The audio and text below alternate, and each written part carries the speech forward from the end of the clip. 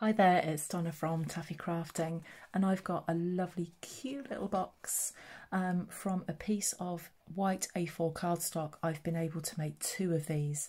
So I've done this one. It fits lovely and tight, snug. Nice for putting perhaps a little bit of jewellery or maybe some chocolate. Just anything really that's, you can change the measurements of this if you wanted that box to be deeper. But there are some intricate measurements on here. I've been inspired by Angelina from Intertwine Designs. I would thoroughly recommend that you go and check her out.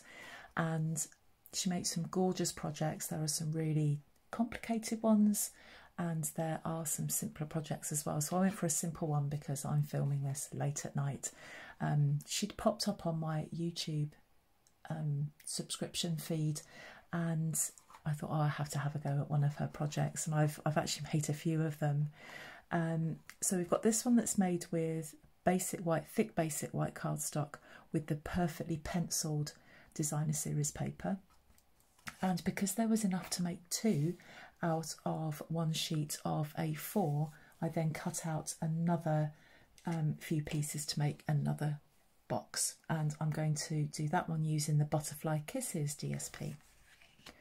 So I've got a piece of card. Now the reason this is already cut out and scored is that my first video I mucked it up with my DSP.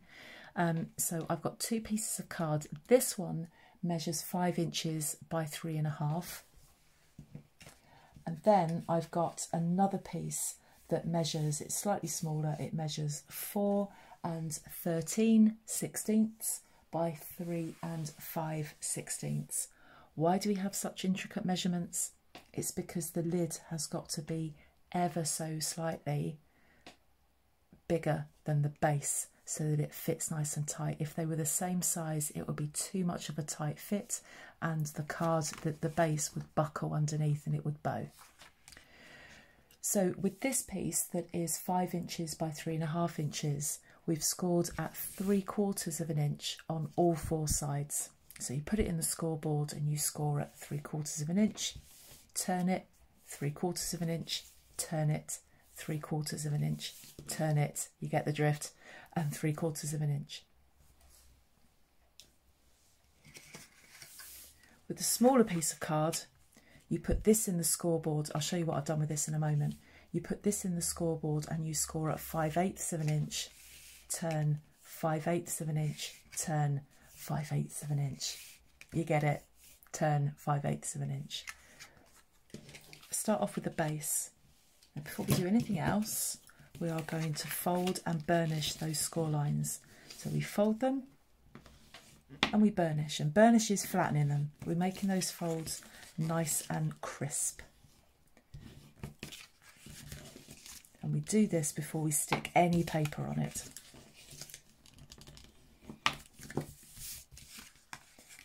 My lid, I've already folded and burnished them. And I've done all the cutting out as well. Let me show you what we're going to do with this. So these 4 squares will form the tabs which will put our base and our lid together. So this score line here, let me try and bring this a bit closer. Now because we've scored it on the scoreboard, and if you did it on the trimmer as well, you get a bit of you've got a groove, and you want to cut right on the left hand side of that groove into that corner, and then at an angle you're going to cut up into that corner, so it creates this kind of wedge, and then you'll create another angle here like that, and you're going to do that on all 4 sides on the long side. So we cut up, this one is to the right of that groove, so it's right on the right of that groove. And I'll wedge into it there. It doesn't have to be any particular angle there, we're just making a tab out of that.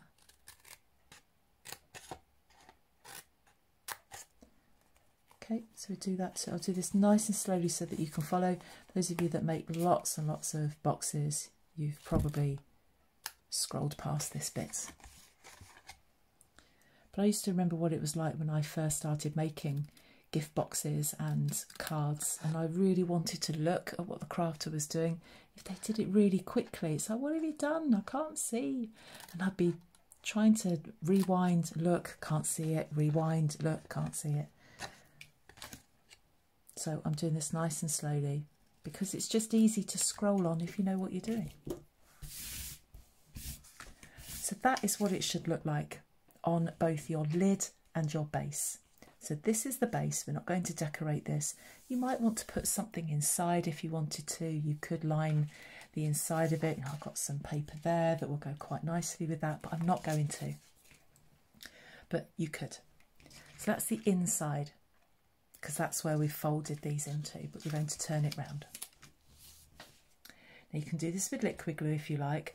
My adhesive of choice for this is the tear and tape. I don't know why it's my adhesive of choice, it's just what I prefer to use for box making.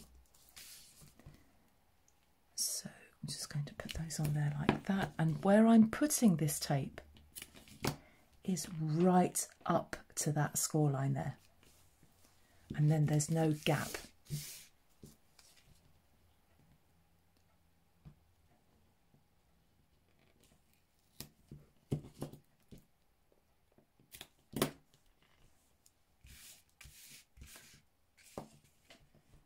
And then one more in there, and I'm going to show you in a moment what we're going to do with that, and we're going to do exactly the same with the lid, but we'll decorate it first.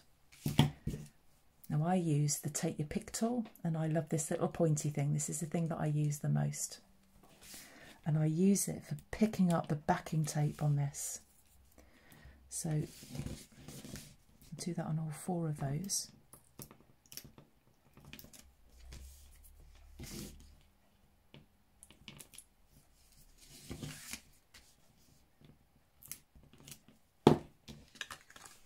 And then with each of these tabs, you're going to bring it in behind or in front of, however you want to see that. To me, that's behind this bit, the long edge.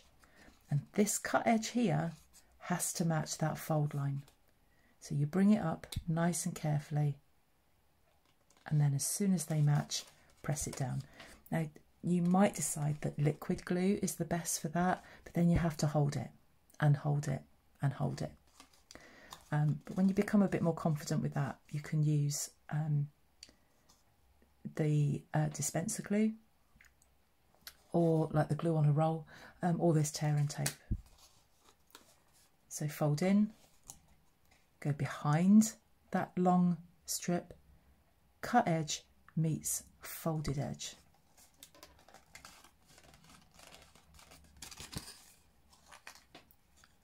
Put it behind, bring this one forward and get the cut edge to meet that folded edge.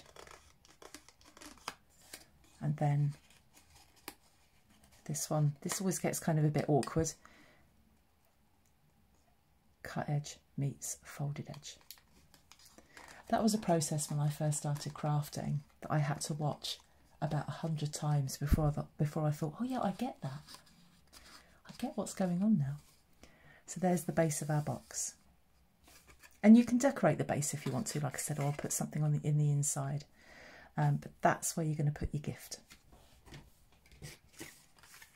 I have folded and burnished and cut out all of the other little bits that I needed on the lid in exactly the same way. But what I'm going to do, I've got this Butterfly Kisses Designer Series paper. And where my video had gone wrong before is that I was trying to be really, really clever in cutting these bits of DSP, and it just wasn't going well because I was trying to get it to match all the way through.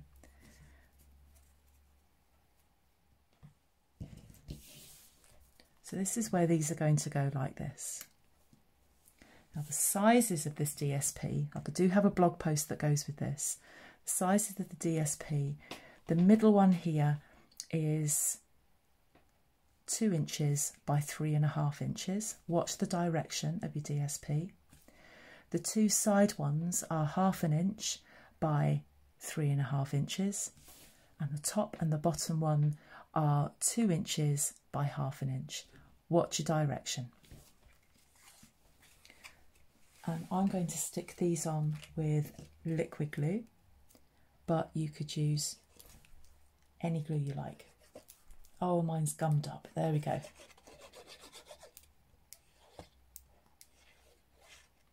Don't get it too close to the edge, otherwise it just oozes out. And they should have just a little bit of a gap all the way around. We are going to see a little bit of a gap between each of these bits of DSP. I've got sticky fingers now.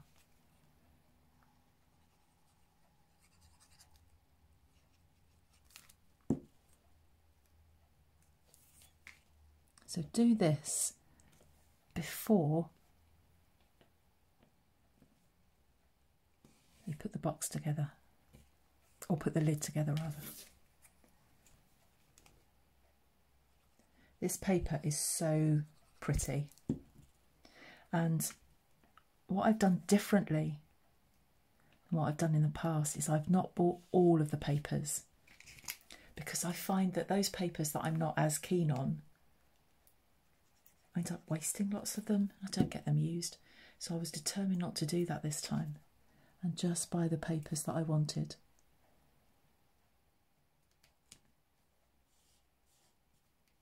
There is a link to my shop in the description bar and you can go and have a look. And if you, the shop is kind of sectioned off into different products. So there will be one and it's called Paper and Packaging. If you go in there, it has all of the colours of the cardstock and all the different papers as well. I've got too much glue in that. That's got a bit of seepage. So I'm going to be very careful pushing that down, otherwise I'll be covered in it. So there is the lid of our box. Now, just as I did with the other one, I'm going to be careful because this glue is still wet. I'm going to put tear and tape on here.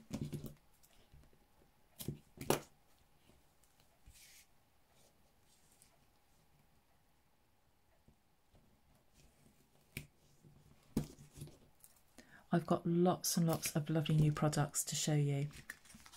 I haven't even really looked at the stamp sets yet, so I'll have a few of those projects coming out in the next couple of weeks. I much prefer using card and paper, and then with the odd sentiment, but I'm going to push out of that old comfort zone and start doing some more stamping. I'm sure I've said that before, but I need to do that. I need to show you these stamp sets and all the lovely new colours we've got. Right, let's take these bits off.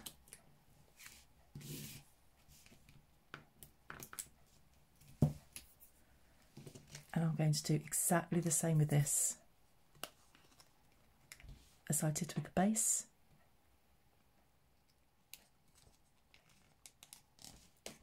So the tab goes behind the side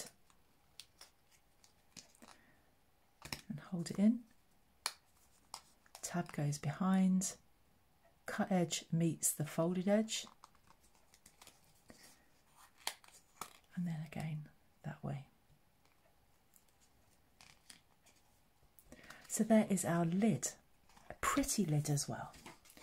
So we would put our gift in there, on goes the lid, and it just fits nicely. I'm holding that, that's not dropping down, but also the sides aren't buckling underneath that. It's just a nice perfect fit. Now you could finish that off with some ribbon, but actually for this project what I'm going to do is put a nice little sentiment on there, a little weeny one. So I picked up a stamp set called Simply Succulents. I used to use this a lot and then I stopped using it for some reason. And I want to use the thanks sentiment here. So it's this one, and I'm hoping it's going to fit in there because that's the one that I want, and I think it will. And I'm going to I've got some scrap of white card here. It should fit there, yep.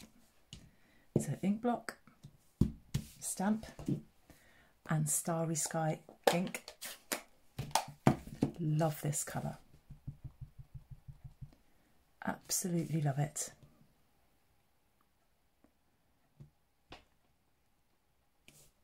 Stamps beautifully. And then with the smaller punch, or the smaller oval, just going to line that up in there.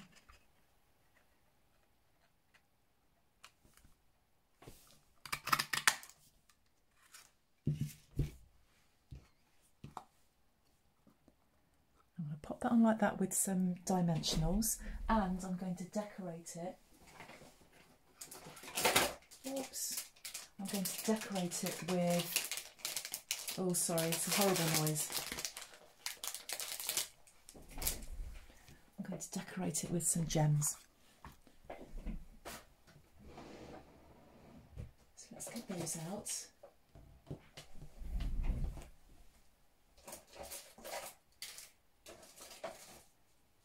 I'm just trying to find some. I think I'll go with this champagne basic jewels.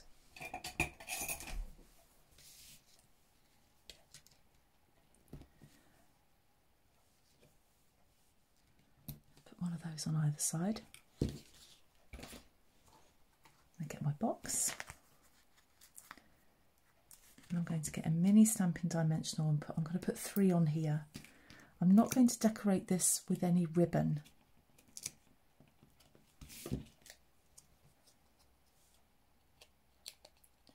You could put ribbon around it if you wanted to. And